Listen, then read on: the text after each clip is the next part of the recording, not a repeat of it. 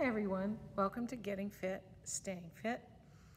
We are going through and beginning our spiritual exercises for the week of Getting Fit and Staying Fit based upon a book by Richard Foster called Spiritual Celebration of Discipline. And last week we looked at meditation. These are the inward disciplines, and this week we're going to look at the spiritual discipline and practice of prayer. And you could say that there's really no wrong way to pray, but there are some ways of praying that are less helpful and less fruitful than others. Whenever we go to God in prayer and we give God a to-do list, or we give God what I will call, I hope you pardon the expression, a Santa Claus list, of things that we want God to do and things that we think God should be doing and the ways that we think the world should be and look and the ways that other people should be behaving, chances are we're not going to get real far with that. And we're going to find ourselves frustrated, and then eventually we're going to give up and we're going to stop trying and say, what's the use of this prayer stuff anyway? So here are some ways I personally have found to be helpful in prayer. The first is to ask what Foster would call intercessions. I ask God to bless people. I don't tell God what they need or what to do about a certain situation, because God knows better than we will ever know. And I simply ask God to bless them. Bless John, bless Mary, bless Sam, bless Fred, bless Jane.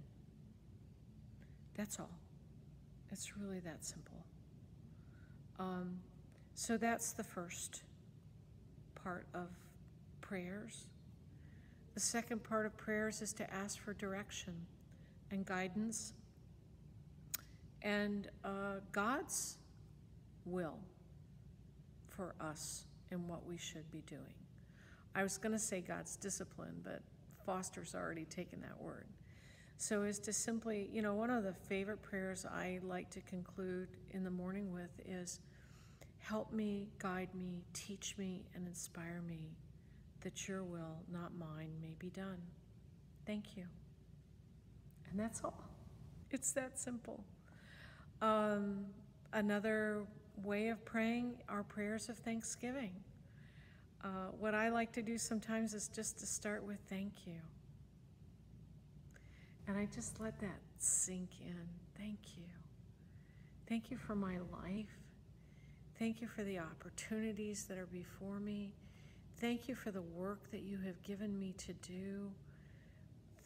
Thank you. Thank you for my friends and my family and my children and my husband and our dogs. And thank you. And thank you for the flowers and the bees and the birds and the butterflies and the ladybugs and the red-tailed hawks and the rivers and the mountains. And thank you. And then a lot of times I'll ask, I'll say, God, you know what's going on in my life, and please help me know what you would have me do with this, and thank you. I like to add thank you at the end of a prayer. It's amazing what happens with that.